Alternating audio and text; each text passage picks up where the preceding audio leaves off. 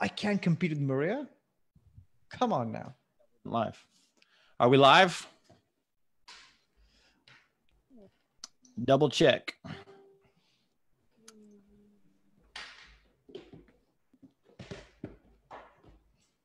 We should be live. Yes, you're live. All right, here we go. Guys, what's up? This is Gabe with Vertical House Buyers and the North Houston Real Estate Investors. Just wanted to see what's up. Tonight is the networking night. We're going live with AG. Have a lot of cool stuff to share with you guys tonight. AG has a ton of great information to share with you guys tonight. So I will say this multiple times. If you guys have questions, if you guys have comments, please share, like it, join the group, the North Houston Real Estate Investors group. There should be a tag on here. And we'll get going on this whole night. So this is going to be pretty cool. This is our once a month meeting. So normally we do this at the hotel, and we can't do hotels for some weird reason. I don't know why.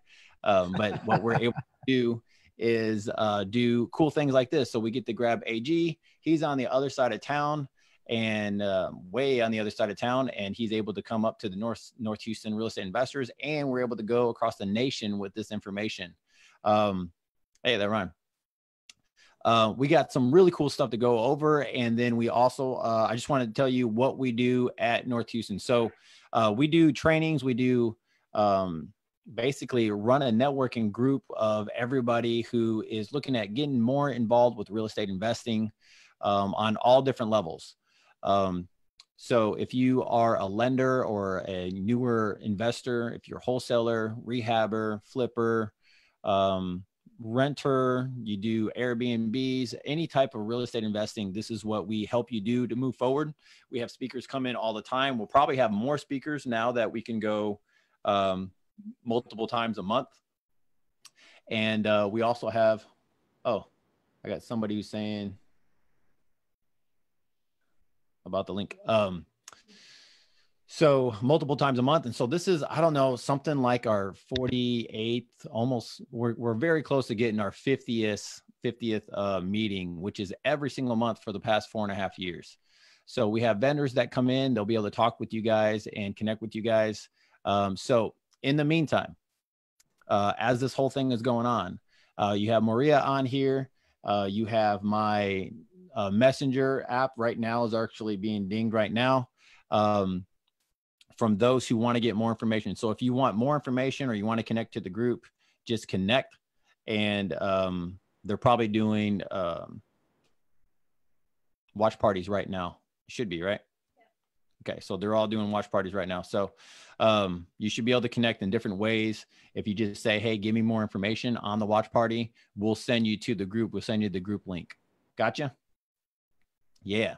All right, so let me do a screen share, and then AG, if you want to get your screen share ready, I'm ready. Let me share. Ooh, not that. Let me make sure I got this right.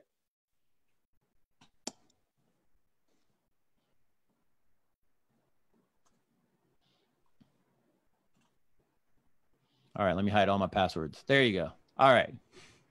Here you go, guys. So this is North Houston Real Estate Investors, like I said, and then here are our vendors. We're going to go through them a little bit. A couple of them are still getting on. And then again, here's the purpose: to provide great content and education to build your business. I started off by going to networking events. Back then, we would show up in person. We'd shake people's hands. There was no mask involved at that time. And then we just connect with all people. I met lenders there. I learned from coaches and mentors. And then we're also just doing positive, creative environment all the time. Anytime you're around NHREI or Vertical House Buyers, my company, we know how hard it could be getting involved. And so what we want to do is provide great content to get you started. And then everything is really practical and applicable. So when AG and I had this conversation of what to do and how to get moving into this tonight, really, AG has a lot of great content to share. And one of the key things that we talked about is what can we do right now? And so he puts in this part of saying, hey, what to do in the next 90 days, which is really fun and really cool to do, because all of us need to know what we could be doing in the next 90 days. All right. So do we have any more vendors that are showing up? Is that it? All right. So let's go to our vendors, and we have quite a few vendors here. Here, I'll take this off. All right. So I'll go and I'll speak for the ones that aren't here. So we have Fast Track Remodeling. I know a lot of people just from this networking event use Elijah and his group and Fast Track Remodeling. So they do full turnkey remodeling. If you're doing rehabs or make readies for your rental properties, this is a good group to be involved with. They'll give you a fast offer or fast quote on your property.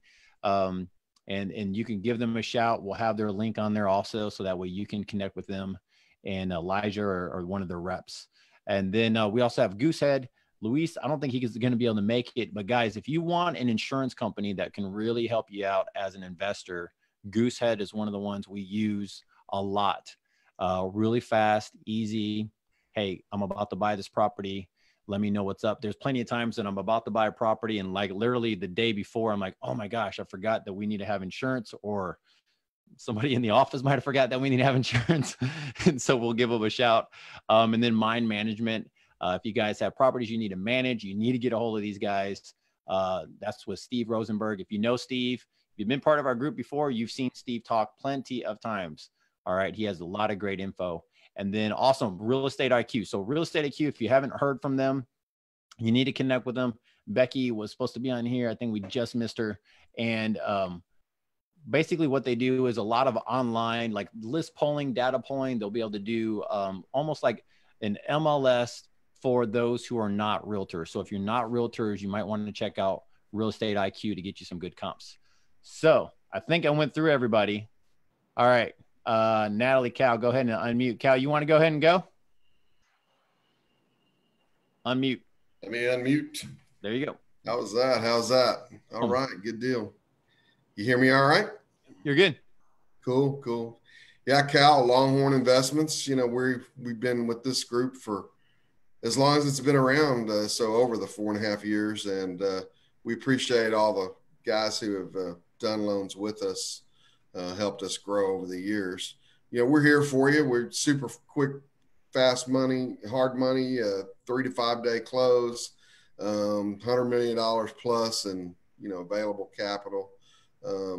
Super easy to get pre-qualified. You go out to www.longhorninvestments.com. Hop on there, takes a couple minutes and get pre-qualified.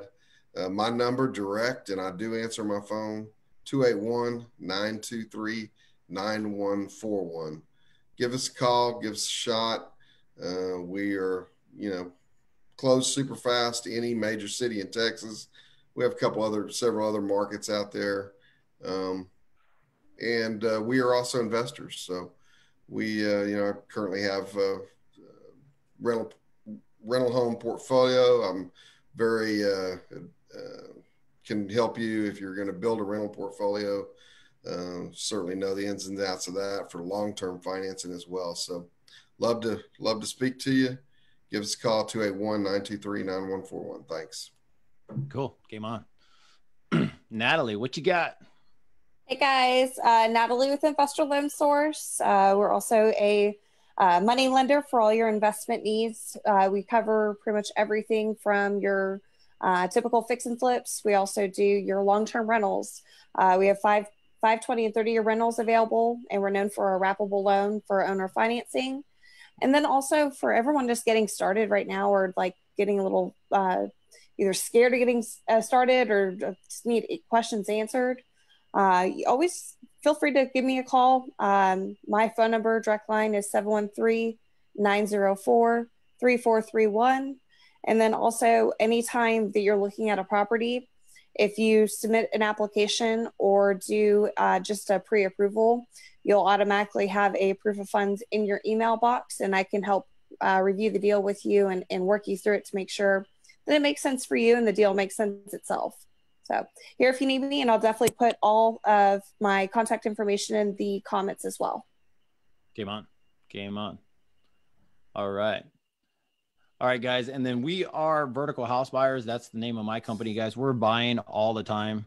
We've been getting into buying some multifamily stuff, some land stuff, RV parks, mobile home parks, definitely look into those. And then we normally do the normal flips and rentals and you name it. So if you guys need help JVing, or if you need some help analyzing some deals or helping with the seller, we have a pretty good team that's good with working with sellers and help you move through that process. Or if you just need a dispo a deal, we can help you do that also. So that's a little bit about vertical house buyers. Go vertical. All right. So AG, you ready? I'm ready, brother. This is it. All right. Can you do a screen share? I sure can. You can share. Let me see if I get you here. All right. You're set. I'm set. Okay, let me go ahead and begin the screen share. Don't show any passwords or anything. All right, I'm out of there. Okie dokes. Here we go. Boom, got it. All righty. Are we starting? Should we? We're starting. You're good, man. Excellent, guys. Well, thank you so much for having me on, Gabe. This is my first time speaking at your wonderful organization, North Houston REIA. That's great, man. I think you guys have picked a location that by far has been pacing the Houston market and the growth in the Houston MSA than any other areas. So congratulations on being strategically positioned in the Houston market area, man. Strategic, yeah.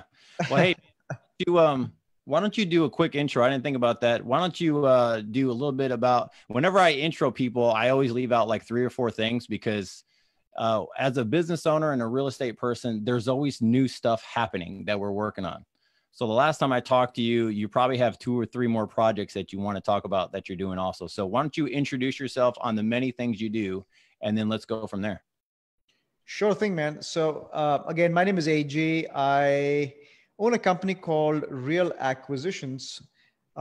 We are primarily a lead generation source, have been the #1 source of lead gen for the real estate professional market since 2009, hands down. I mean, you may have heard of other companies that are trying to compete in the lead generation space, but the number of wholesalers, the number of rehabbers, the number of wholesale, specifically wholesale agents that operate on a platform are bar none. And we've been the market leader since 2009. And I'll talk a little more about as we go along as to what exactly is it that we do more. Since 2013, we've also been in the single family buy and hold space. We self-own and operate currently approximately 50 homes in single family homes in Houston, Texas. Our peak was 2016. We were close to about 100 homes right here in the Houston market. And since then, we've been selling like crazy and enjoying the quick appreciation and the quick equity capture that came in the market space. And truly, those the past 5 years have been a testament of the power of single family wealth building. If there's anyone who does not believe in how quickly somebody's fortunes can change, I challenge you to come and spend 10 minutes with me, and I'll show you how in 5 years my family's fortunes have changed for generations to come because of what single family investing did for us, specifically between 2013 and 2016. So it's been absolutely gorgeous. We've really been thankful for that. 2015, we also went in single family luxury construction. We've now done quite a few homes in the Houston market. We operate primarily in the $450 a square foot and up market. Westview, River Oaks, Tanglewood, Bel Air. These are some of our places that we do single family spec homes. And then off late for the past 18 months, we've also expanded our construction services into small multifamily, as well as small apartment complexes. I'm sorry, small retail, multi multi-use centers. I'm sorry, my phone keeps going off. Give me 1 second, guys. Make that deal.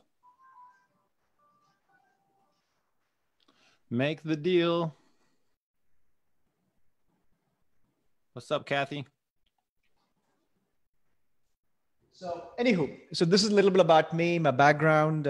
We've enjoyed the process. And what I always like saying is that a part of the reason why I believe I'm able to bring some unique perspective is because of the fact that not only are we seeing the activities that some of the smallest to some of the largest wholesalers and agents are doing in the off-market space because of real acquisitions. Right. I'm also able to bring perspective from a commercial lending standpoint, because a lot of people in our space, unfortunately, are completely immune or disconnected from commercial lending. Hard money and private money is the place where they typically go.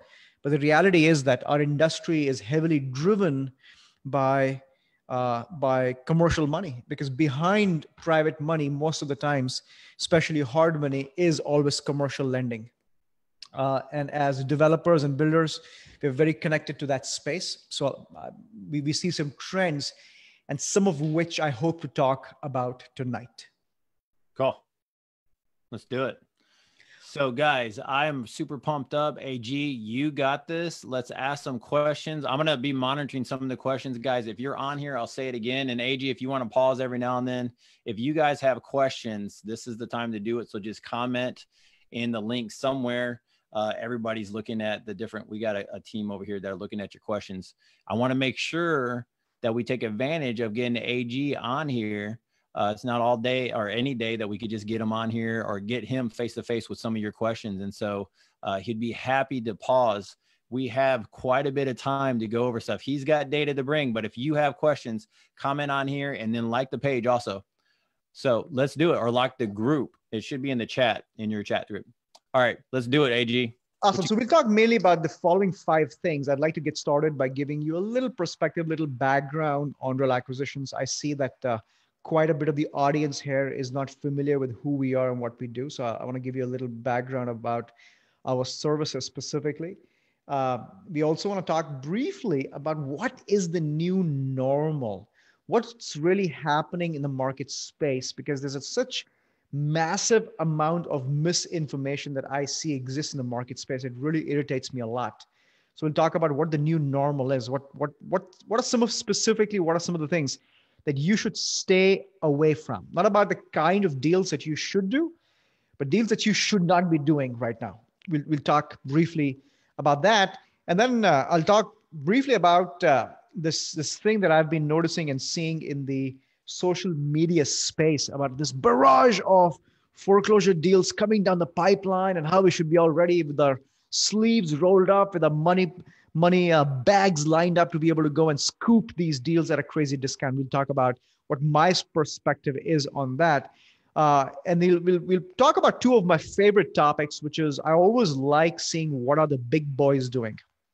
Because again, one problem of being a small, medium scale real estate investors, like most of us are, is that we are the fish of small ponds. We're the frogs that have this little well around us, these 15 people that we high five all the time and we pump up all the time. And, we would never really get to know what some of the institutional and big boys are doing.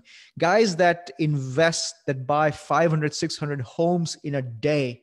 What are some of the transactioneering happening at that level? What are some of the plays happening at that level? I always keep my ears close to the ground and my eyes on those guys, because the reality is that what they do, we end up doing at a smaller level 2-3 years down the road. So if we can get to talk about some of that stuff, it's very vital. And then last, of course, a natural transition of that is that if you are somebody who knows how to position himself or herself correctly, you can create generational wealth. I told you a story last time we spoke about how inspired I was when I was my son's age. But I heard a story from my grandfather about people creating generational wealth because they had the ability of thinking 200 years ahead. That's And awesome, since then, that's something that sat with me tremendously as a child, that the truly wealthy don't have annual or biannual or 5-year or 10-year goals. They're genuinely able to position themselves and their families for hundreds of years to come. And I really believe at the core of my heart that what's happening today can position many of us in that place where if we are not complacent, if we get out of that little comfort zone that we have, we truly can have a generational impact on basically our families. Okay. So real acquisitions. As I said, we are the largest source of off-market leads, off-market data in Texas. Hands down, we provide many, many, many different kinds of leads: divorce leads, loan modifications, pre-foreclosures, tax delinquencies, suits, judgments, auctions, hospital liens, income tax liens, MLS data, and on and on and on and on and on and on. At any given time, we are capturing and monitoring close to about 250,000 leads on a daily basis.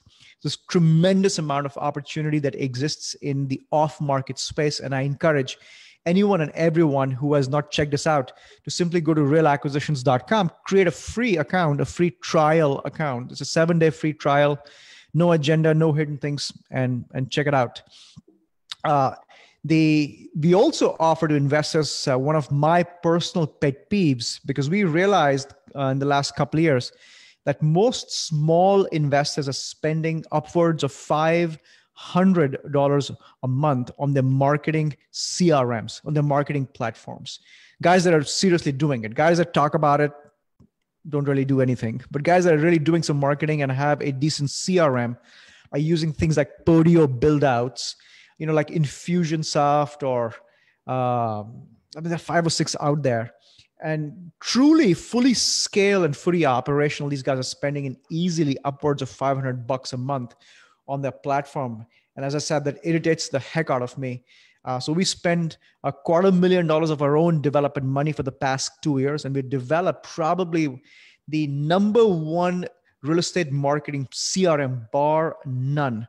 And I'll be talking about today how people can have access to the marketing CRM for literally pennies on the dollars. It provides you the ability to do all kinds of text campaigns, email blasts, RVMs, direct mail, Google ranking websites, automations of all sorts, deal analysis, location-specific estimations. So if you're doing estimations in Woodland, Texas, or in Bel Air, where I am, or in California, or in Chicago, you can use localized numbers that are fed in to the system. It'll create live construction estimates for you. We have contract generators, we have wholesale marketplace, and of course we have task and people manager. So many, many, many features which otherwise you'd be spending an upwards of $500, if not more, to have a fully functioning CRMs now at your fingertips. Cool. Now, let me begin by saying, this is a saying from a good friend of mine, Mitch Stevens out of San Antonio. He says, "You're not getting wealthy unless you're in the way of a money truck." And the reality is that most of us never really figure out where the money truck is. Most of the times, people in our space are chasing money trucks versus having the way of money trucks and money trucks running bam into them. So the purpose of presentations like this is to talk about trends and open up your mind to all the wonderful things that are coming your way so that you can predict and be before there and take advantage of some of the trends there. Like for those of you who were on this call before the actual 7 o'clock gong, I threw a nugget, and that nugget really came from a very, very close insider friend who knows about what's happening in one of our spaces. And for the 5 or 6 of you who were on this call, 30 minutes ago, you got a piece of information. I genuinely believe if you use that piece of information strategically, intelligently, and you take action on it, the 5 of you will make millions of dollars in the next 10 years if you use that information correctly, right? So that's what the reality of information is. And Warren Buffett said this once. He said, the only difference between me, the world's most successful stock trader, and an average Joe Blow who loses money each year, sometimes makes, sometimes loses. The only difference between that guy and me is information. That I have information and they don't. And that's the trick. That's the name of the game today. This is the world of information technology. This is the world where you take information and you process information. And that's what we will be doing for the next 30 minutes and change. Now, Nice. let's simplify things, guys. I mean, there are tons and tons of data that's thrown our way. If you are on Facebook, you are one of those people who probably knows extreme information about your little vertical. But the problem of a lot of this information coming your way at many different sources is many a times, instead of improving our decision-making capability, it numbs us. And it numbs us simply because there's way too much information being thrown at us all the time. And I sometimes feel it's almost like somebody coming right from my little phone and slapping me on the phone. With each time like, I have this information, then I have this information, then I have this information. I really feel slapped around all the time. I'm like, oh my gosh, what do I do with all this data coming my way? So I want to simplify something for you guys. If you break down real estate basics, like what really makes real estate opportunities, things to come, that money truck that's heading your way, it falls essentially in 4 categories, 4 things that you really need to be focused about all the time. Look at employment statistics. Look at housing inventory. And of course, if you're commercial, you would look at commercial inventory. Look at the 10-year treasury bond or the 10-year treasury note, because that drives the residential mortgages. And then look at, of course, your population drifts. What are the changes happening in population? If you just learn to keep your eye and find good sources of data for these 4 parameters, you really don't need a guru like Gabe or myself to be able to tell you what's happening in the market space. You actually do need Gabe, because Gabe is much more involved. I mean, you do a lot of stuff on the wholesaling side as well, right, Gabe? That's right, man. Yeah. So I mean, and plus Gabe is super involved with the club members as well. So I really appreciate that. But you really don't need gurus to be telling you what's happening in the market space, as long as you're connected with these 4 topics or 4 items. So let's jump right into it, and let's talk about what's really happening in these 4 areas. And that, if you think about it, will give you the benchmark of our very first topic. It's deals that you really should not be doing right now, or rather the only thing that you should be focusing on for the next few months. Here you go. All BS aside, I don't care if you're a Trumper or non-Trumper. I don't care if you're a masker or non-masker. I don't care if you're a pro-vaccine or non-vaccine. At the end of the day, employment is improving rapidly in Texas.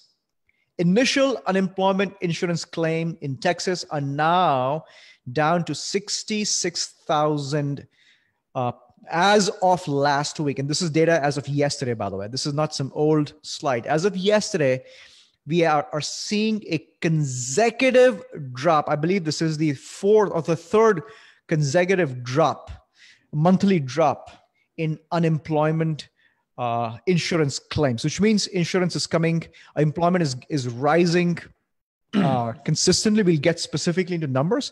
Now, do keep in mind, insurance claims are slightly skewed, because some analysts also believe that after a few while, right now we are in August? So April, May, June, July, August. So almost a 5th/6th month going into a craziness. Some people believe that some people have just given up. They've left the market space and they're no longer filing for unemployment. But that aside, this is a great indicator that insurance employment is improving in our wonderful state. Now, here are the actual stats, month by month for the past 12 months of what's really happening. Now, as everybody know, Texas led the nation in terms of unemployment. It led the nation in terms of job creation. And what you're seeing on your screen, the very first column is of course, the date, the month. Second column is the number of non-agricultural jobs that people are holding in Texas. The third is a change in the employment rate.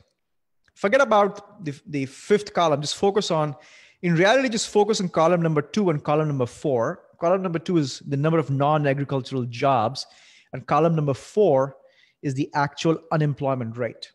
So as you saw that while the nation was give or take around 4%, we've been sub 4 the entire part of of last year. And then of course, shit hit the fan in March, and then really hit the fan in April, right?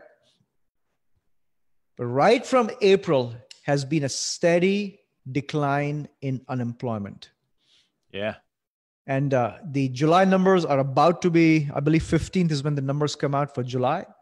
And I'm pretty confident that even despite the spike that we saw that came in the latter part of May, we'll see this number drop down to probably March number. So we should be around the 5%, 6% number. That's what analysts are predicting in Texas. So situation is drastically improving, with one caveat. Houston, Austin, San Antonio, and Dallas. These 4 metro areas account for approximately 60% of non-agricultural jobs in Texas. Wow. So the recovery in all these 4 areas is very, very different. You can probably imagine where the fastest recovery is. Can you guess out of these 4 metros? Houston? Austin, followed by San Antonio, followed by Houston, followed by Dallas. Wow. Yes. So this is where the fastest recovery is.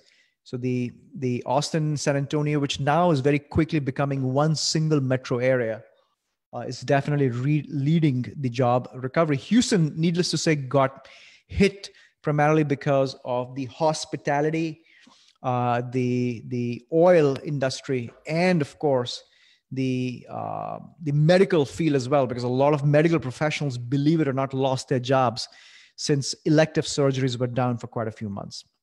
Right. But overall, things are looking wonderful in our states. Population, let's talk about population growths. Did you know this? That as of December 2019, there were an estimated 170 people a day moving into the Austin, San Antonio MSA. Wow.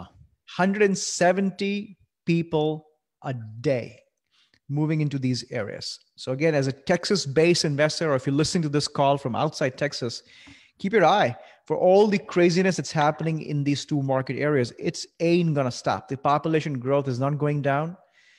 Combined with the factors that Austin, San Antonio has more or less been insulated from all the weather-related bad rep that Houston got. So the population growth is consistently growing up like crazy. Here we go. Here are the actual population numbers by city. Check this out. This is, of course, DFW. So as of December 2019, or end of 2019, the net population change, there were 46,000 people that moved in, with a net population change of 1.5% year over year. So now the DFW market is almost 7.5 million strong. Wow. That's crazy. That is crazy, my friend. We have the Houston metro. So contrary to popular belief, Houston is not as populous as metro. And we have seen some declining population trends post Harvey. In Houston, it's just starting to pick back up. We're now, give or take, about 7 million. Houston metro, as you probably know, is considered Houston, Woodlands, and Sugarland. That's considered the MSA. Important numbers, guys. Many of us make these blind decisions based on intuition, based on this thing we hear on social media, this guy who told you something at my local club or my local school. But numbers is what needs to decide and dictate what you're making empirical decisions on. So check this out. 7 million population of the Houston metro area. Then, of course, San Antonio. Now look at this. 21,000 people. There are more people moving into the Houston metro. I'm sorry, moving into the little San Antonio metro than Houston. Go back to Houston. 7,000. Wow. That's crazy. And think about this, right? Since 2016, if you take out 20,000 or 20,000 right here, we really had only about 15,000 people plus minus moving into the Houston metro for the past 5 years. But let's check out San Antonio. Almost 100,000 population growth in San Antonio. For sure. And add to the fact, look at this. 41. If you consider Houston, great. San Antonio, and Austin as one single metro, check this out. So my prediction is that in the next 5 to 7 years, the San Antonio Austin metro is essentially going to be one giant metro area that probably is as large, if not larger, than the Houston or the Dallas metroplex. Wow. Now, I'll pause there for a second. If you are a real estate investor listening to this, where here is Austin, here is San Antonio, where would or how would you position yourself knowing that this is rapidly going to become one giant metro area? Yeah. You would position yourself today by buying property, buying land, or getting yourself situated with some deals that has equity in counties in between in between San Antonio and Austin.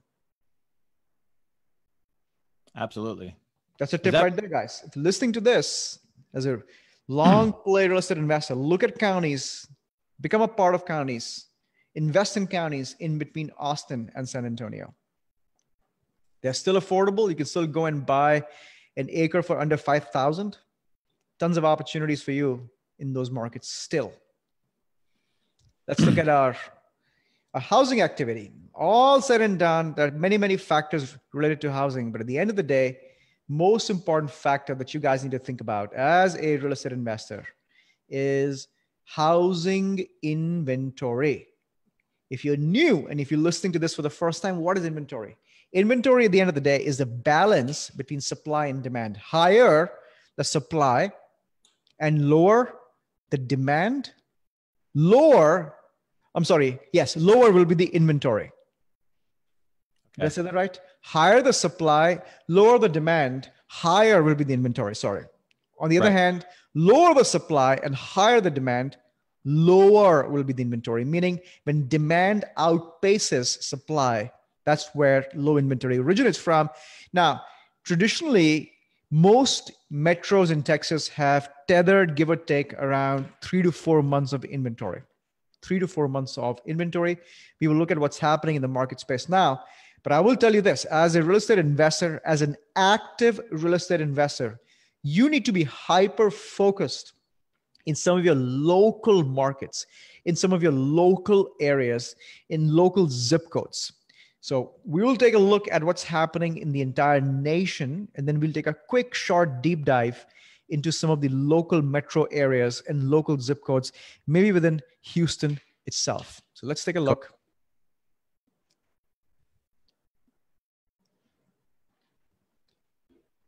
Here we go. Your monthly housing activity,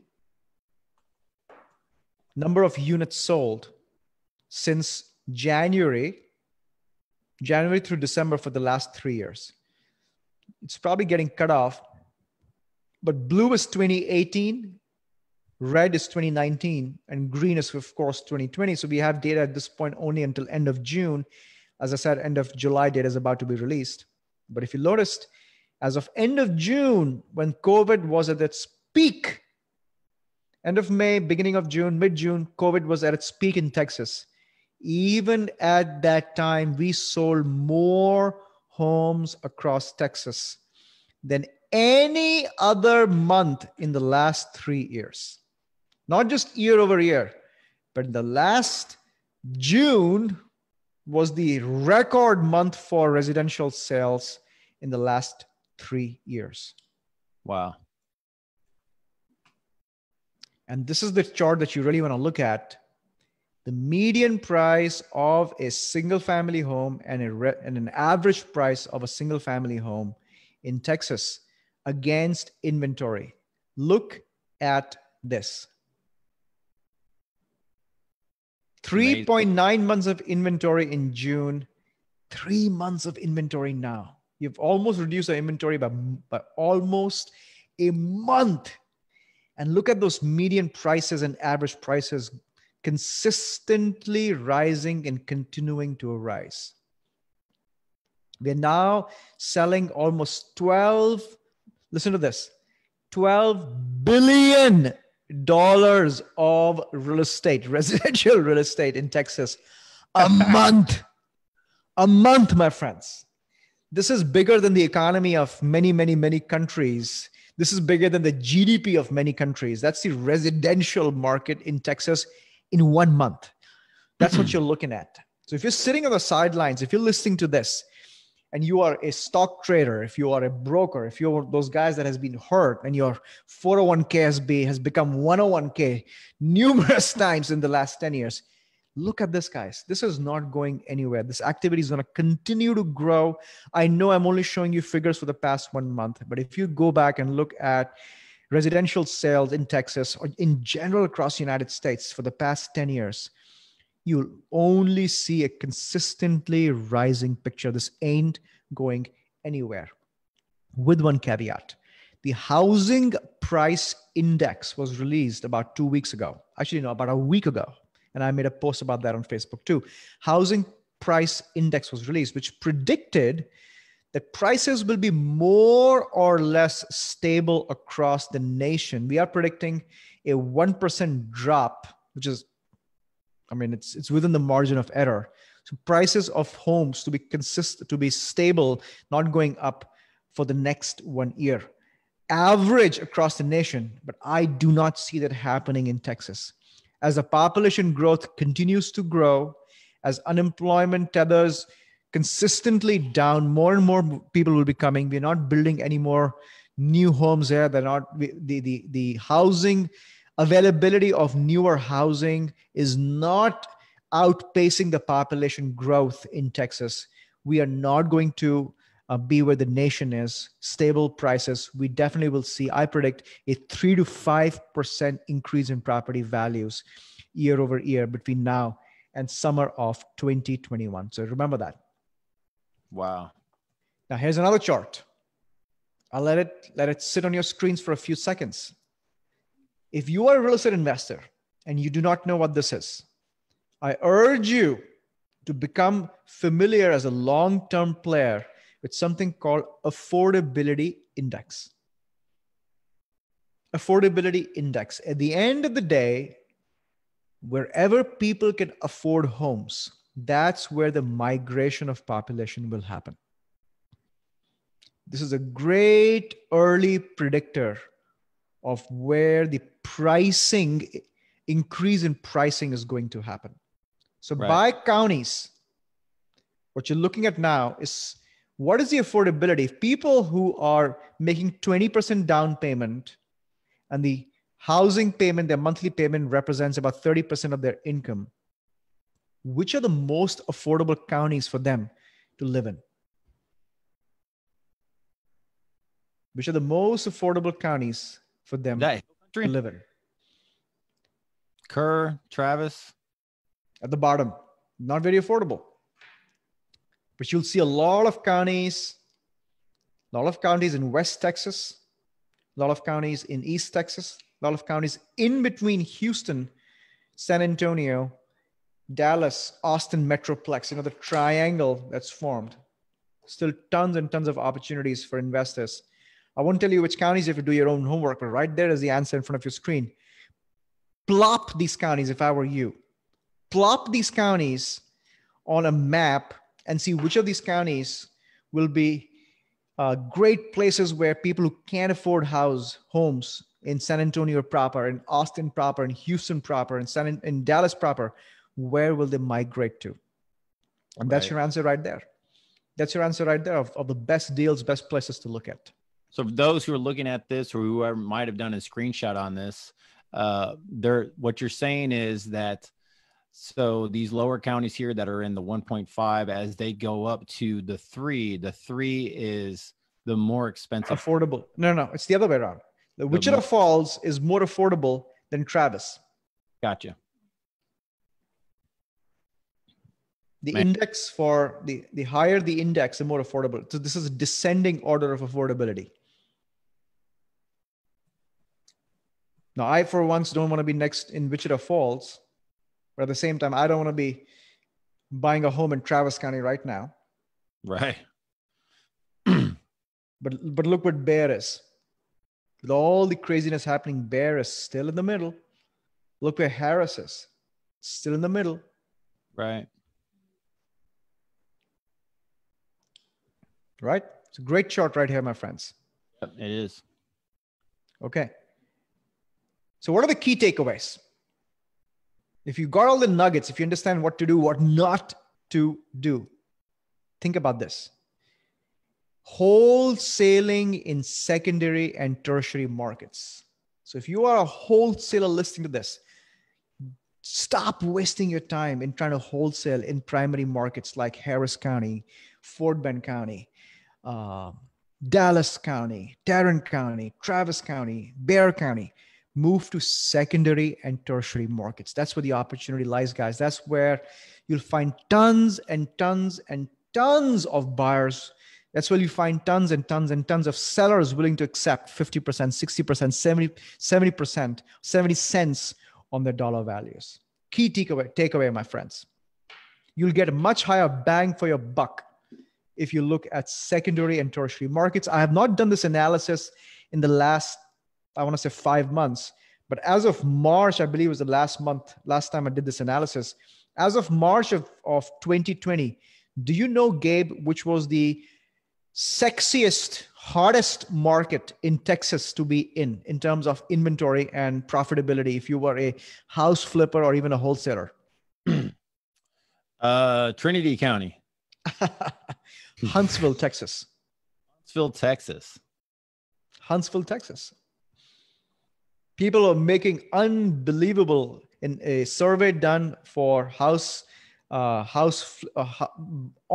flippers and wholesalers, revealed the highest percentage of profitability for flippers in Huntsville, highest assignment fee margins for wholesalers in Huntsville, Texas, as of March. I don't have the data for the last 6 months. So secondary and tertiary markets. Number 2, land development opportunities. I don't care how small you are. I don't care how big you are. You can do flips. You can do wholesales. But I urge you, as much as you can, get your hands in, get your feet in land development opportunities in the San Antonio and Austin MSA. And there are tons and tons and tons of examples that I can give you of land development opportunities, be it buying acreage parcels and subdividing them, be it joint venturing on agricultural land, or be it doing options on agricultural land in and around the San Antonio and Austin MSA. So tremendous opportunities there. I'll tell you a story, Gabe. A few months ago, I went to a commercial real estate event in right here in Galleria. And I walked into this event and somebody had invited me to listen to an economic forecast and all that good stuff. So I like getting to places early. I hate traffic. I hate standing in line. So I get there early. I'm sitting on my seat. And a few minutes before the event is about to start, this, regular dude walks into the room. And it's like, man, it's like Brad Pitt or some other superstar walked in. It's like everybody in the room thronged this guy. And they were like mobbing him and asking him for thrusting business cards in his pockets, asking him to set up an appointment. I'm like, who is this guy? And I know a lot of people in Texas in real estate. I have no idea who this guy is, right? So the event starts 30, 40 minutes into this event. This guy walks up to grab a cup of coffee at the back, and I skedaddle. I want to see who this guy is. So I tap him on the shoulder. I'm like, excuse my impertinence and my ignorance, but who are you, man? Like, why are all these people thronging you? Who are you? He said, I'm just a real estate investor in Houston, and my family owns quite a bit of real estate. And, these guys want to list their commercial properties, and they always throng us. They always want to do business with us. That's why I'm very popular. I'm like, okay, great. Good for you. But I own a lot of real estate. I don't get this kind of a treatment. What the hell do you own? He says, listen to this. He says, we own 8 blocks in all directions on Westheimer and Post Oak. Wow. If you listen to this call, if you do not know what that is, that's probably the most expensive block of real estate in Texas. I mean, definitely in Houston, maybe in Texas. And they own 8 blocks. That's like 2 miles in either direction. Wow. Is what they own right here. So I'm like, I was speechless. I'm like, how do you even do this? How do you even buy this? I don't even know that real estate must be worth hundreds of billions of dollars worth of real estate. How do you own something like that? Listen to this. This ties back to land development opportunities. He said, what my grandfather did is that back in the 1920s, 1910s, whatever, he would follow Westheimer, which again, if you're not from Houston, that's a prominent road that cuts east to west Houston. He said he would follow that farm to market road, basically Westheimer.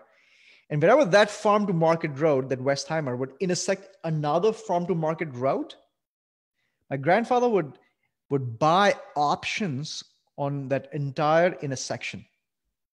And that's what he did for 20 years. For 20 years, he kept buying options as Westheimer stretched. So that entire Post Oak Westheimer intersection was purchased on one option. Wow. Can you believe that? That's where the opportunities in land development lies, my friend. And if you're a visionary, if you bought into the idea, what I told you a few minutes ago about thinking hundreds of years ahead, not this silly 1 year, 5 year, 10 year game plan, this is the time to get yourself situated, positioned in this metropolitan area. Number 3, you probably saw the inventory. So again, this is the time to get above your game. If you're a rehabber, get over that, man. Stop wasting your time in rehabbing here and there and making 50, 60, 70 grand in rehabbing opportunities. This is the time to get into low income housing. Low income affordable housing is the name of the game. Housing inventory ain't going up. Housing is going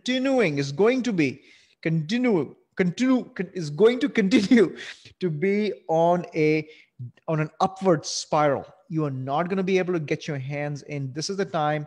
Position yourself in projects if you can on doing low income affordable housing. That's basically what we're doing. We are buying these 10,000, 15,000 parcels of land all over Houston, and we are building 12, 15, 20, 22 units, however we can squeeze there, of low income housing projects on there. If you're listening to this call, and if you have any interest in seeing any of our projects, I'd love to invite you to our projects, and you can see how, what the construction plans look like, what the density calculation looks like, what the financials looks like. I'll be delighted to show you what these things are. Buy me a nice lunch, and I'll be happy to walk you around, drive you around, and show you how these things are financially positioned. So position yourself, get over those single family housing flips. If you're doing that, congratulations. Get over that crap, man. You start playing in these spaces where the opportunities are going to come. I love it. What are the big boys doing? So we talked about what not to do. Let's talk about what are the big boys really doing in the market space, my friends.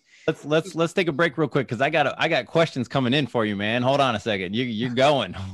All right, so let's get some questions. First of all, hey guys, thanks a lot for giving a shout out for those who are sharing this. We got a couple shares that are on here. Thanks, Maria, Lou, a couple other folks that were sharing.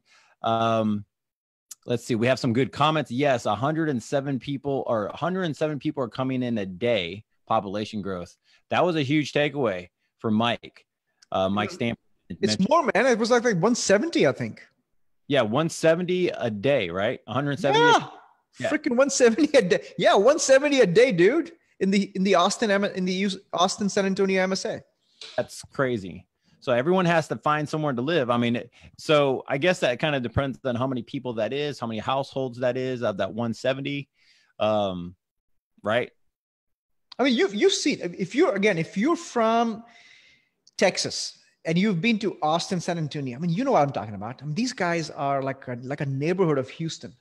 These guys are like a small city. There's a tremendous amount of housing pressure happening in these cities. That's crazy. Okay. So, hey, are you going to go into, so we have someone who's saying, hey, I need to know some thoughts. Mike was asking on single family Airbnbs with this climate of what we're talking about here. Is that going to affect with the population, everything we're going on? I mean, do you see anything happening there?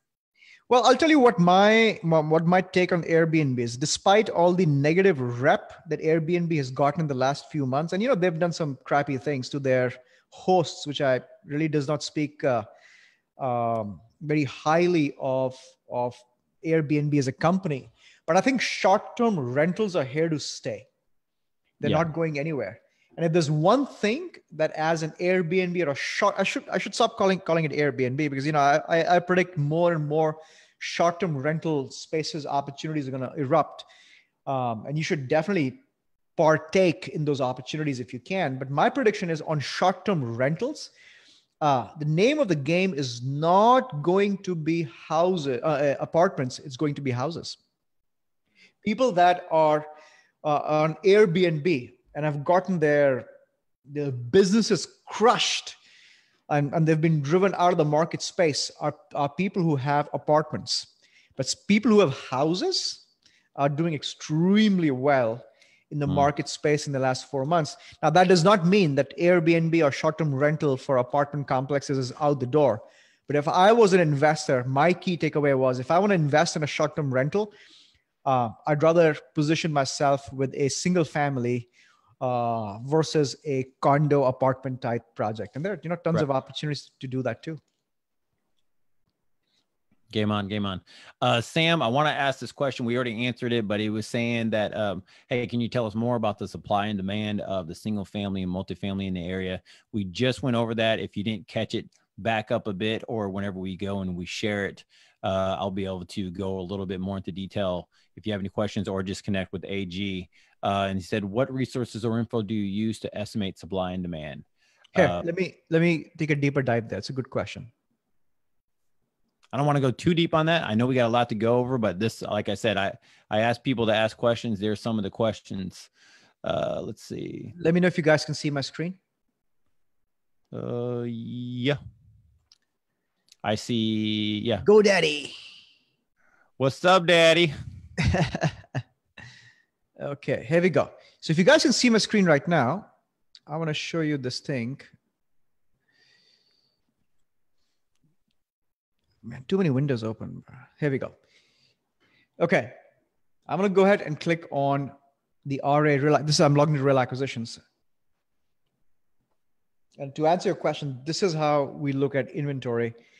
And we are right now showing you inventory of all the major metro markets in Texas. But more importantly, and this is what I wanted you to see, Mike or whoever asked this question, this is a great question. Inventory really should be seen at the micro level than the macro level. This will blow your mind. Check this out. I'm going to go ahead and click on the heat map. And I'm going to go ahead and say in the Houston metro area in the last 6 months in Harris County, for example, what's really going on? What's really happening? And this is a live inventory map of the Houston metro area as we speak.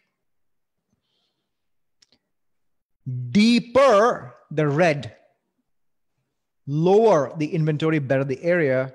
Darker the blue, cooler the area, meaning higher the inventory. Essentially, you want to stay away from it. If you want to take a screenshot of this, this is a great microeconomic map of the Houston metro. Of course, you can log into Real and pull similar stats in Dallas, San Antonio, Austin, and whatnot. Nice. right? So this is how we do it. This is live. At Real Acquisitions, we even outpace, and I know I'm tooting my own horn, but at Real Acquisitions, we outpace even HAR in publishing this data. This is, of course, MLS. This is not coming from Zillow or some source like that. This is actual MLS data. And you'll notice we're outpacing what's happening in the market space. This is a great resource. I also want to show you another thing here.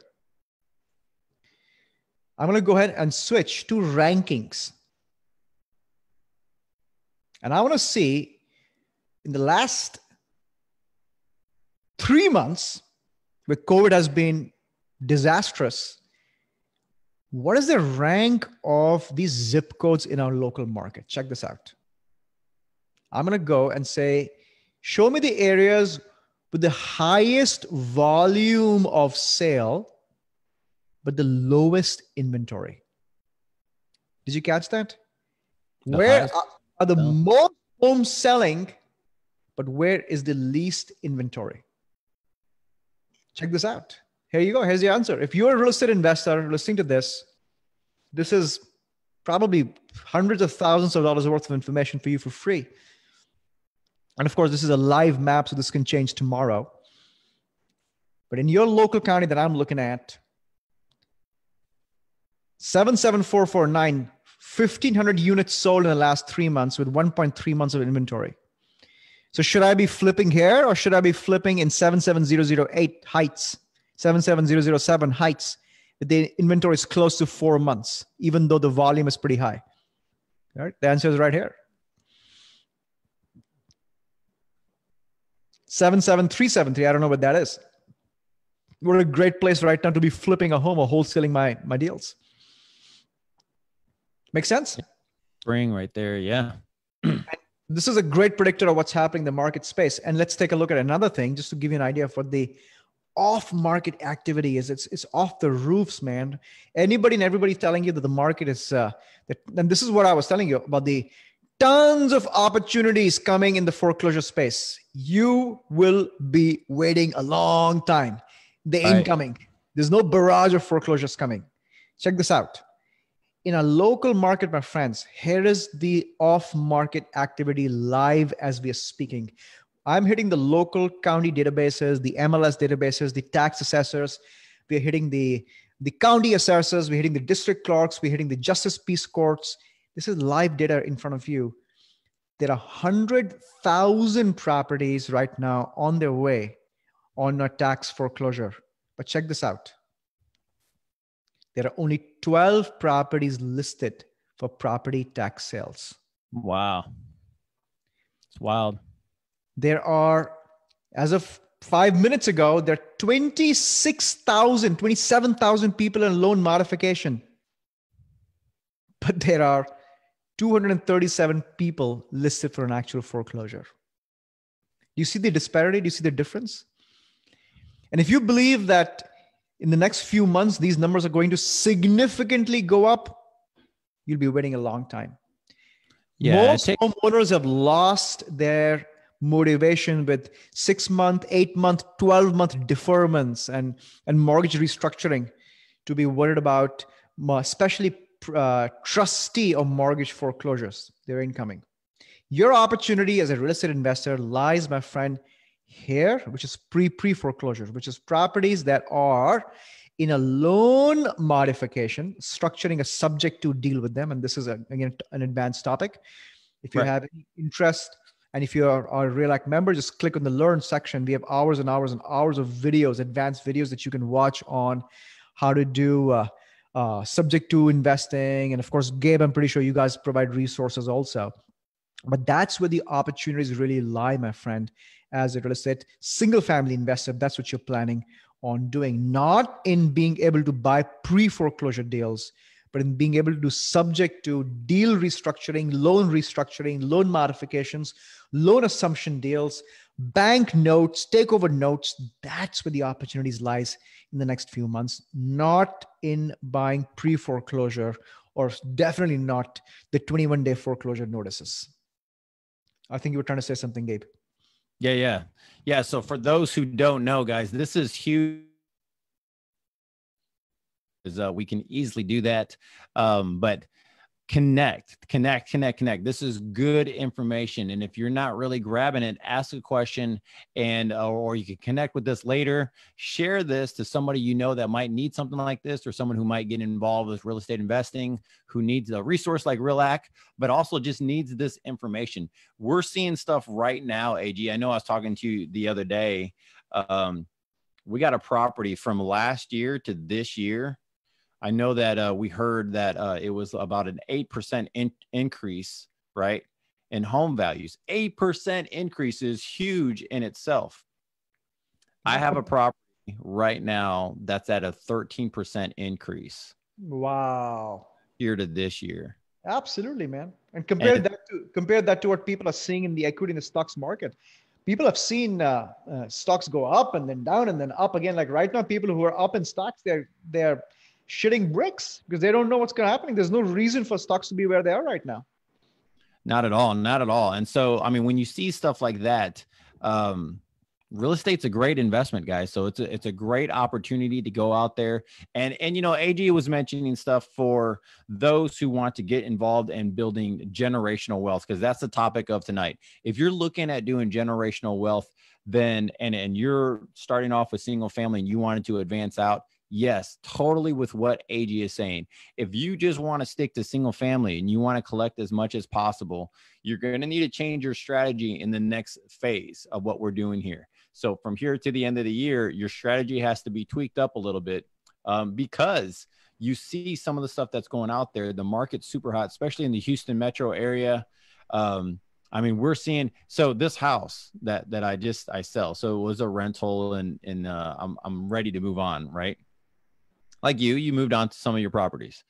This house, man, we had 72 showings in 35 days. I remember you telling me when we were playing volleyball last week. Yeah.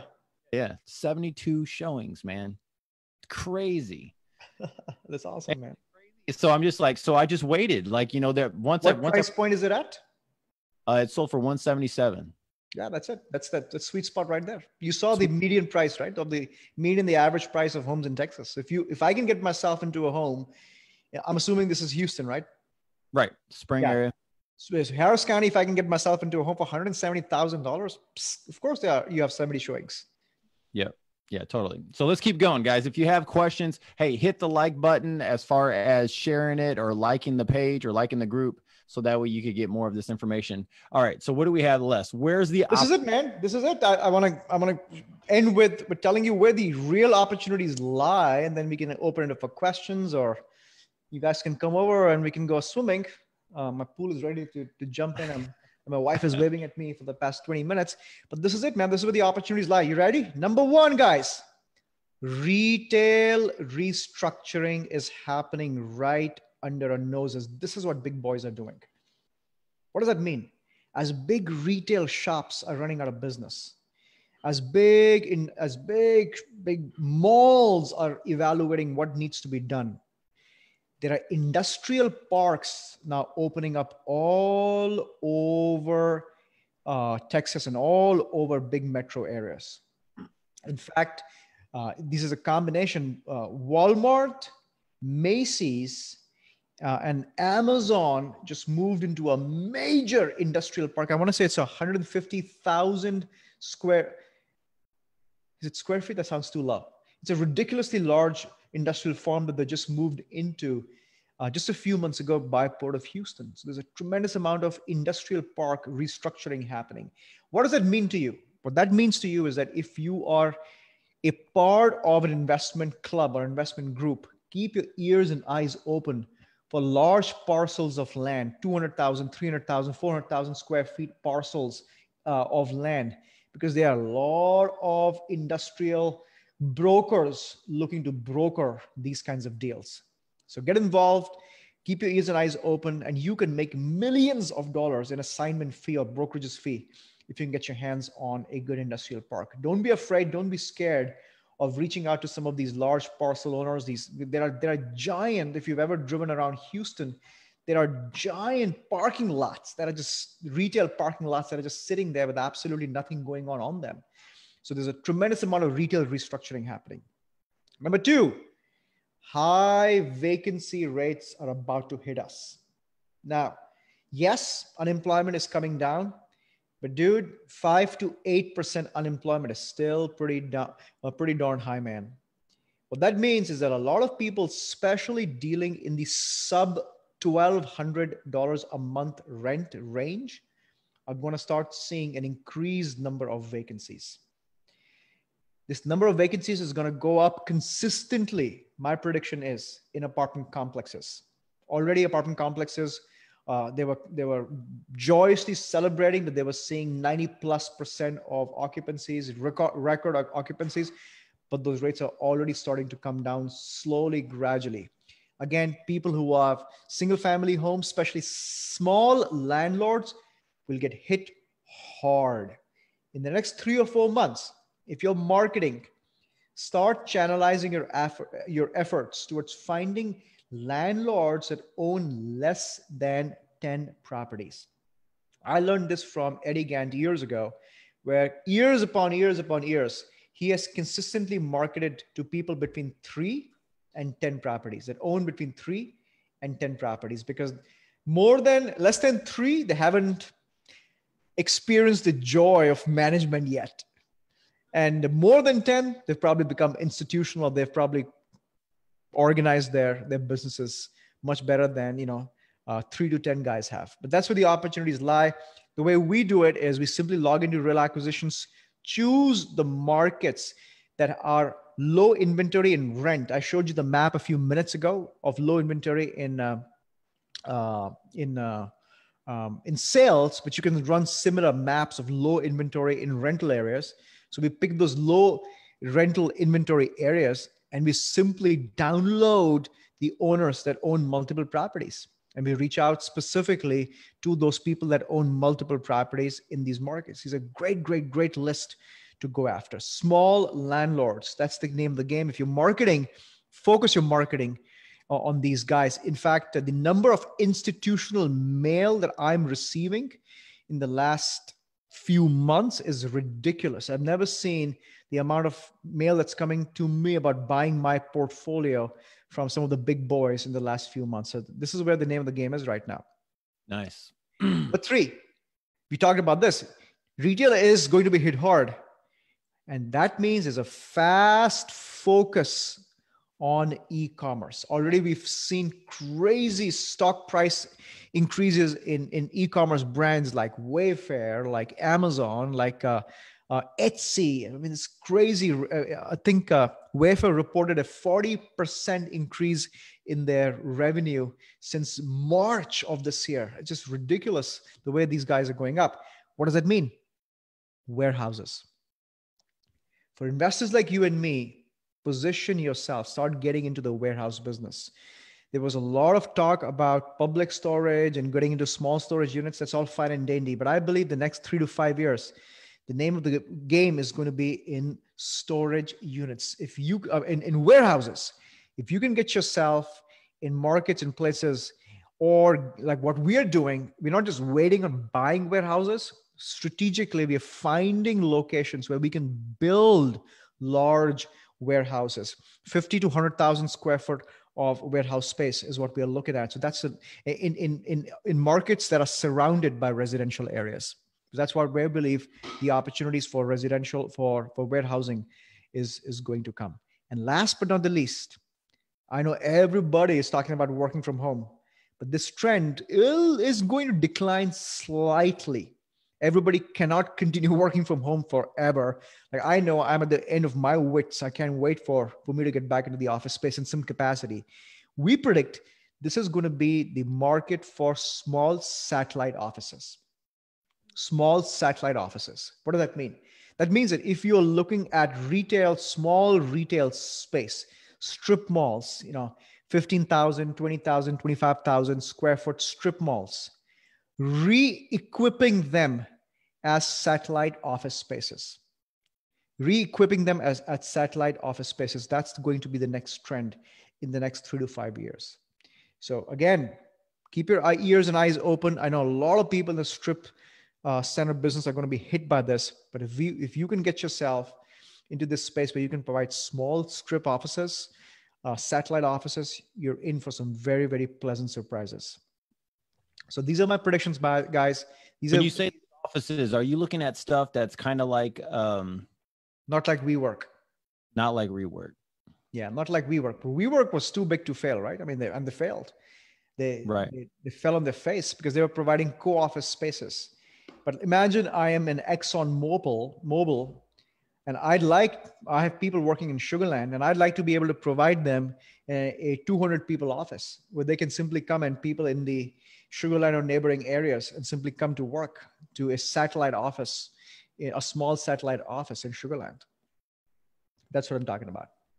What do you think about the Airbnbs or the let's say short-term rentals or stuff like that have using houses as satellite offices? No, that's too small, man. Too small. That's too small. Okay. Way too small. Now, if you have a small apartment complex, if you can retrofit that, maybe. Yeah. One of the things, oh, you want to go on that? No, go ahead. All right. Hey, one of the things, guys, that I want to share is the fact that just the power of pivoting, right? So we need to pivot throughout this whole time. Everybody's pivoting. If you haven't pivoted fully yet, Pivot now, man. if you haven't, then yeah, do it. And you might still be new. You still might be wondering, what in the world am I supposed to be pivoting to? All I've seen was HGTV. Like, this is all I know. So again, just to kind of go over, wholesaling's great, guys. It's good to get you into the market, to understand what's going on. Again, you have AG services. We got vendors that do different things. It's good to know so that way you know how to structure a deal so you can negotiate. Nowadays, I think that real estate investing is actually way bigger and way deeper than what it was 10, 15 years ago. There's so many facets of it. The same things were going on way back when, but it just seems like from whenever I got started in it, there's a lot of other moving parts. So you got to make some good decisions. So, and this is kind of like my plug into the next move of what we do also. If you're going to do wholesaling of any sort and you're looking at marketing for properties, you got to understand that it's a marketing company. It's not a real estate company. You're actually doing marketing and advertising and looking for sellers and learning how to negotiate deals and lock them down and do all those things. It's not till you actually start purchasing these things, then you kind of transfer over to a real estate investment company. Those things is where you want to look at that long-term wealth, the generational stuff that AG is talking about. I know just by what AG is saying, my mind is going a million miles. I'll probably have another conversation with AG of going, okay, man, I got some other ideas. Let's knock them off the board. Let's put some new ones on the board and let's advance forward, because that's what you have to do as a real estate investor. So just a quick tip, if you're looking to move in that direction already, why not start marketing in that direction? And so one of the things I've seen the most, AG, is that people market towards something that they're not really interested in because that's kind of where the fast cash is and they want to move in that, not knowing that that's a whole nother rabbit hole. That's a lot of training, education, learning you have to do to get in that area. And they really want to go into a whole different area. They want to go into something that's more commercial or more industrial. And there's plenty of tools out there nowadays for you to start looking into that now. Yep. Right. And not to hijack your point, but that's the exact reason why we launched the marketing CRM, Gabe, because we realized that most people go through this crazy onboarding in kicking off their marketing. I mean, getting a list, cleaning that list, uploading that list, skip tracing that list, then buying subscription to a texting platform, an RVM platform, a direct mail platform. Like, it's crazy. And now I can challenge any and everybody. I don't care how new you are. If you are new, brand new, 5 minutes, in 5 minutes from getting a super potent list to cleaning that list, to skip tracing that list, to creating that marketing campaign and getting your message in the hands of the actual distressed seller, in under 5 minutes, we can show you on the Real Acquisitions marketing platform. That's why we're so proud of what's going on here.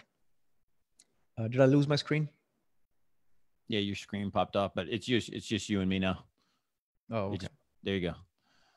Yeah. But I appreciate everybody logging in. I want to share some photos of some of the Real Acquisitions family members. These are folks who faces of thousands of investors that have used Real Acquisitions over the course of the last 10 years. And we can't wait you and your audience, Gabe, to join us in our family and, work alongside us. We really value the relationship that we have with the Houston and in general in Dallas, San Antonio, Texas-based investors. And I'll end with this, is that I read this quote many, many years ago, where if you meet a skeptic, and there's so many skeptics that you'll meet, they always live in the land of, this is what happened. This is what I did. And and that's not necessarily a bad thing, because, you should learn from your experiences. But the reality is that most people who are never willing to learn from their past, but make it a reason to make it an excuse to not go forward. That's the reason they're so skeptical. Have you met those people at your event where they come and they're like, oh my gosh, I can't do this because this happened to me. Or, oh my gosh, I can't buy this property because I bought this property in 1979 at a 50 cents in the dollar. They live in the past. They are not willing to learn and see what's happening in the future, what's happening in the space now. And that's where the successful people live. They learn from the past, but they're not slaves of their past. Good decisions, bad decisions, good things that happen to them, bad things that happen to them. They are not slaves to those things. They're always forward looking. They're always looking at what's about to happen. So I encourage everybody to start your Real Acquisitions access if you've not done that already.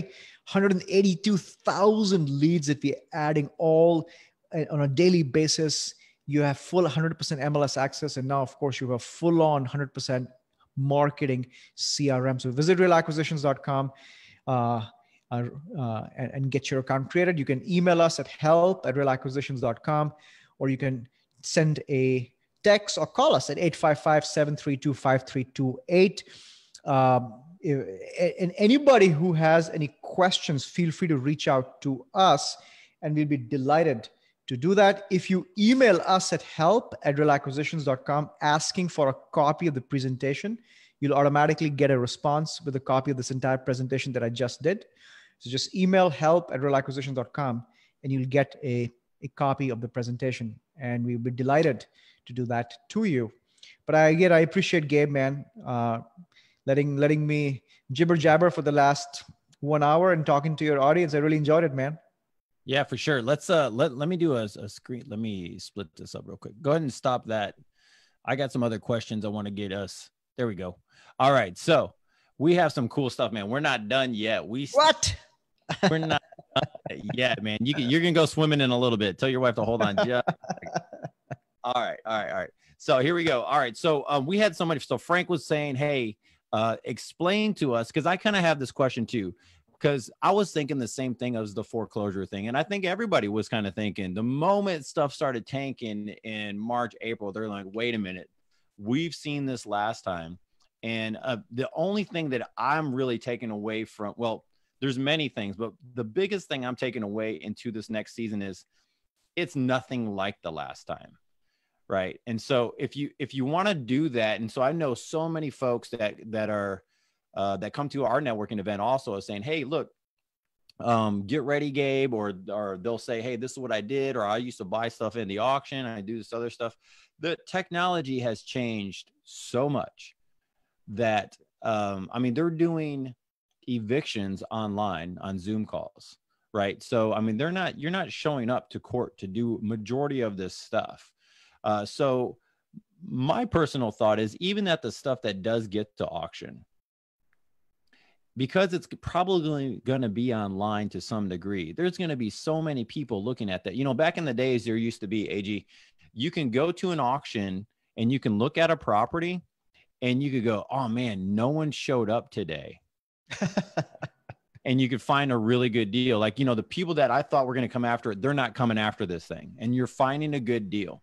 Those days are long gone. I don't know how long you've been around, man, but I've been going to these auctions since 2009, and I have not seen a single freaking deal since 2012.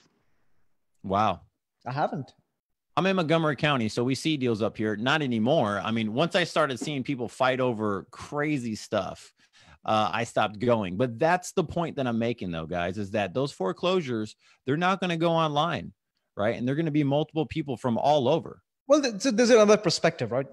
So the point is not necessarily what's going to happen to the regular volume. Will the regular volume drop? Maybe, maybe not. I mean, my personal prediction is that it will drop. So I'll give you an example. The county that's infamous for tax foreclosures is Harris, right? Harris by far does the highest number of property tax foreclosures than any other county. Harris sees, give or take, about 400 property tax foreclosures a month. Tax sales is what they call it, right? Similarly, we see anywhere from 12 to 1,800 mortgage or trustee foreclosures on a monthly basis. I do believe that volume obviously is nothing right now because there's a moratorium and all kinds of things. But the reality is that people are saying or thinking in these circles where this volume itself will go up. So my point of contention is no, it won't. Because the market, the Feds and the entire banking industry learned their lesson in 2008, 2009, that they're not going to flood the market with tax or with property sales. Number one. Number two, what also happened in 2008 is that there was many banks that allegedly never really released their properties to a foreclosure. They essentially became REOs, and institutional investors came and bought these troves and troves of what they used to call as tapes. You know, they would buy these 1,000 property tape of REO properties. That also is not going to happen simply because for the first time there are 12-month extensions or moratoriums and loan modifications in place. There is no motivation for a homeowner at this point at all right now to say, you know what, they're not accruing any penalties. It's not hitting their credit. The banks are saying if you can't pay, it's as simple as making a phone call. There's no documentation, right? You call your bank and say, hey man, I've been affected by COVID. The bank is not going to ask you a question. They said, no problem, sir. We'll give you a 3-month extension. After 3 months, simply call us. If you can't make, we'll give you another 90 days. If you can't make that, we'll give you another 6 months. By the way, it will not impact your credit. By the way, you'll not accrue any penalties. And at the end of 12 months, you're not required to make catch-up payments. All you have to do is we'll attach these 12 months of payment at the end of your loan as a second lien or as a balloon or we can give you a catch-up schedule if you want, or we can modify your entire loan. Where's the motivation of the homeowner who already was in financial trouble? Why would he go out and get himself into a rental position? Why would he take that money that now he's saving and spend money on rent or buying or getting himself into another housing position? There is zero motivation. That's why there's absolutely no mortgage foreclosure barrage coming. The only opportunity that you guys have right now as a real estate investor is to reach to that guy and say, listen, you may not want to do a deal now, but the same position that you're in right now, you're going to be in 6 months, 7 months, 8 months from now. How about we structure a deal where you let me do a loan, where you let me do a subject to deal where I can take over your payments and I can offer you all kinds of options. You can continue leasing from me. You can continue living here. We can do a lease option 8 months, 9 months later when this thing expires. And now you have to catch up because then you still have to start making payments. At that time, we can go ahead and execute the deal. This is the time to position yourself. This is not the time at all to be able to expecting some troves and troves of foreclosures to come. Absolutely. And you know what? I started seeing this in January, February. So I started changing what we do. You could ask our team, you know, some of our team, like we started. And so what we did was keep our ears to the ground, keep your ears to the ground, keep your ears to the ground. Once you do that, you figure out, okay, this is going to happen. Boom, COVID happens. So we were kind of already prepared, but I suspect the same thing. Guys, if you don't know somebody, so we help people with subject twos. We help people with doing creative financing. We help other investors know creative financing, know subject twos. If you're on here right now and you want to know more, just message me, DM me. I'll be able to help you out a little further. if you want really, really in-depth stuff, AG has stuff on his stuff. I also go to Grant Kemp. If you know Grant Kemp with creative financing. Great guy, man. Grant's a great guy. Yeah, great guy. He's one of my guys. So creativecashflow.com. Creativecashflow.com is Grant Kemp's group. I find out tons of stuff from him because he's just one of my guys. I go to him for and he has a sexy hairstyle. Yeah. I'm almost there. I'm almost there. Almost, man, not quite. Yeah. So, but yeah, man, the same thing. So I have a feeling, dude, that we're going to start seeing people like wholesalers. It's not going to be no more. It's going to be, hey, this is your flip. This is going to be your rental price. It's going to be more of flip rental is going to be kind of on the bottom. Sub 2 deal is going to be on the top. We're going to see creative type deals coming up because there's really only like people are doing flips right now because the market's so hot. And things are amazing, but we're also leaving out this other side of people. And these are the ones that you're talking about. And this is where some of the money's been made. I've known countless people. We just had a conversation the other day with this lady. She was talking about how she made her wealth on commercial buildings by sub 2s, by owner financing, by creative financing. And so she had no money in a lot of these deals. She would build up the property. She would make the tenant for this big asset, meaning she would build a company. And then at the end of the day, the company stays in there and they just go ahead and sell everything. They sell the company. And so this stuff is real, guys, but that's really how the wealth is made over time. So if you want to talk about the option thing, right, of that guy who was in the Bel Air area, or was it Bel Air? The A blocks in every direction. This is the next best thing, guys, is to really start taking over properties while other people already have these things in place. Awesome, man. Yeah. Awesome yeah. stuff. But good stuff. Guys, any more questions? That is all on the questions. Let me see. I think there's a couple things. Hey, shout out to Mike, Ralph, Frank, Eric. Thanks a lot, guys, for sharing and for just talking on here and asking questions. I think we have everything wrapped up, guys. Again, if you want more information, get a hold of AG. You could DM him while he's on here, or you could go to realacquisitions.com and connect with them on there. And that's it, guys. So what's next? Lou, is that it?